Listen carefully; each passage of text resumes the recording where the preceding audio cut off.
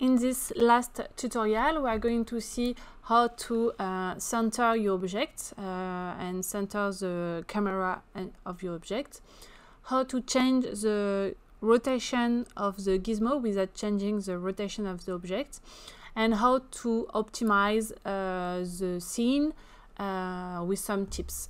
So let's go.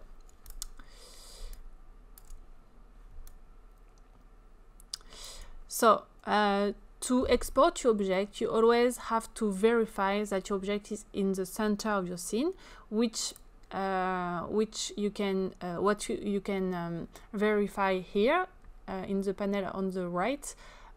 So you have to verify that the position is on 0, 0, 0, the rotation is on 0, 0, 0.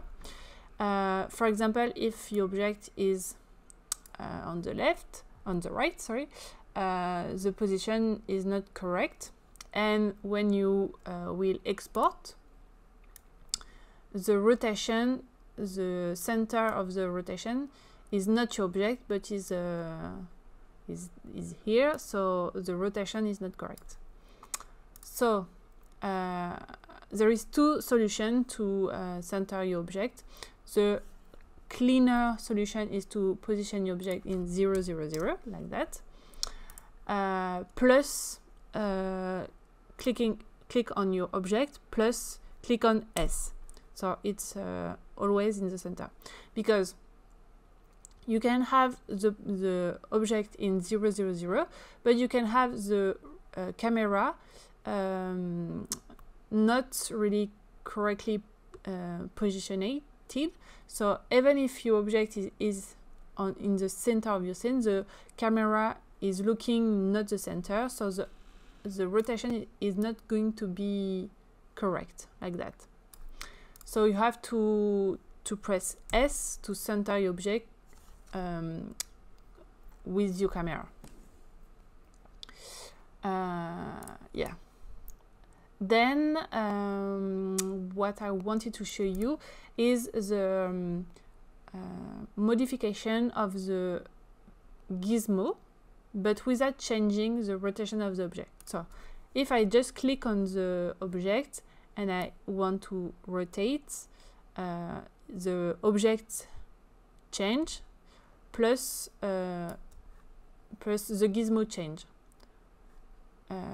What we can see is here we have 90, and if I press 0, it's coming back to the correct. I reset the position, I mean. But I can also change the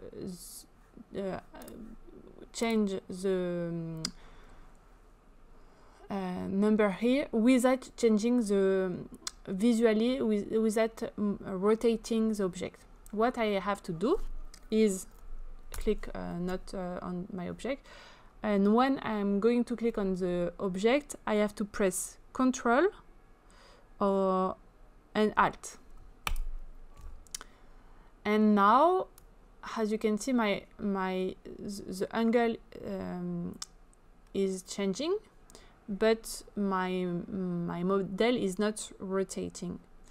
If I press Shift, I have the correct, I mean, the very precise number. Wow.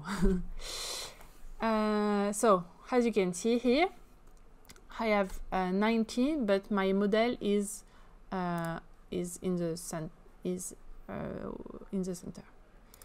And if I press 0, my model is going to rotate visually. So if I want my model in front of me, I have to do the same thing. Ctrl plus Alt, click on my object, and changing back to normal the gizmo point. Up and 0. Okay.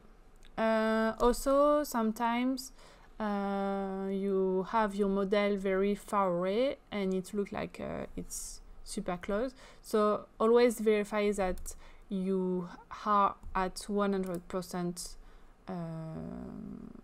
visually.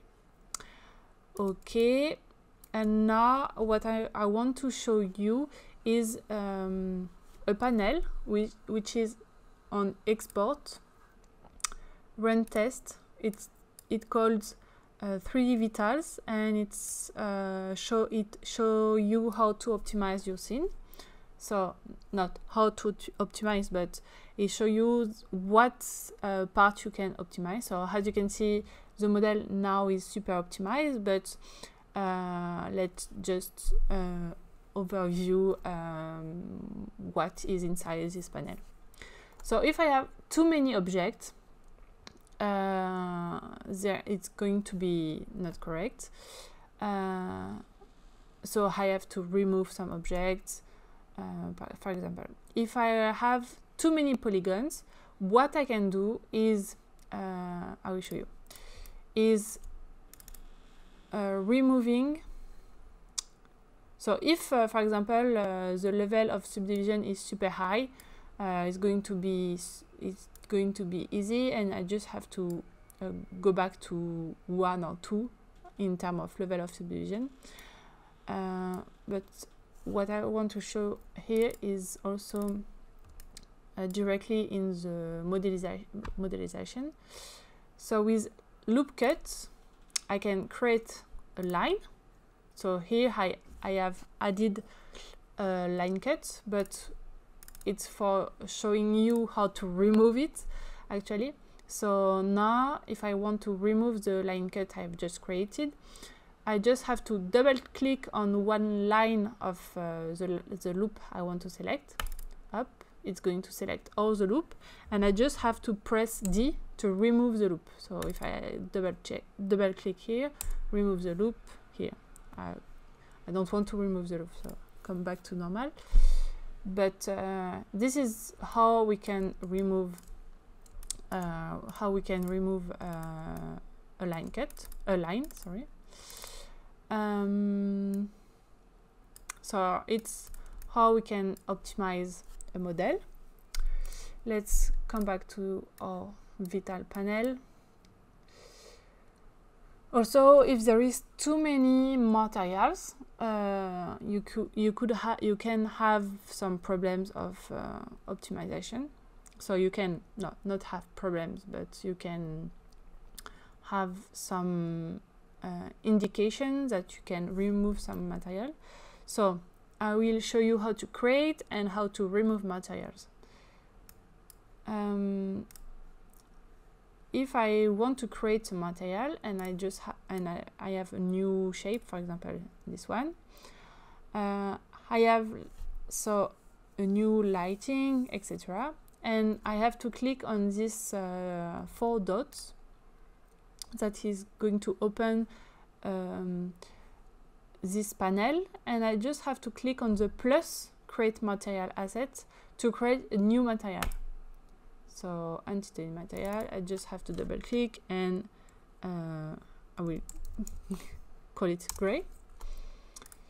And now if you remember well, we had 5 materials previously, so now if I check, I have 6 materials.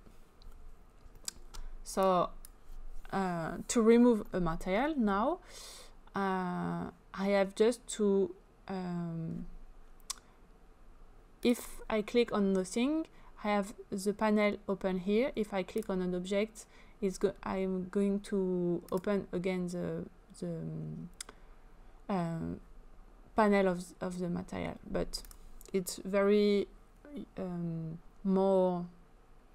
it's very easier to click on nothing and have the panel here and all the materials here to remove a material, I mean. So I just have to click on this close cross to remove the material. And don't forget to delete also your object you don't need. And again, checking how many material I have, 5. Okay, so now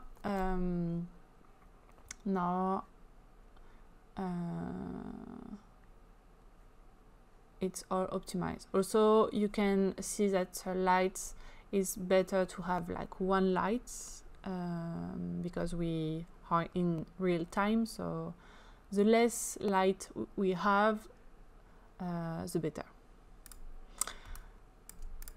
That's all, guys. I hope you liked it and it was helpful for you. See you soon in a new tutorial.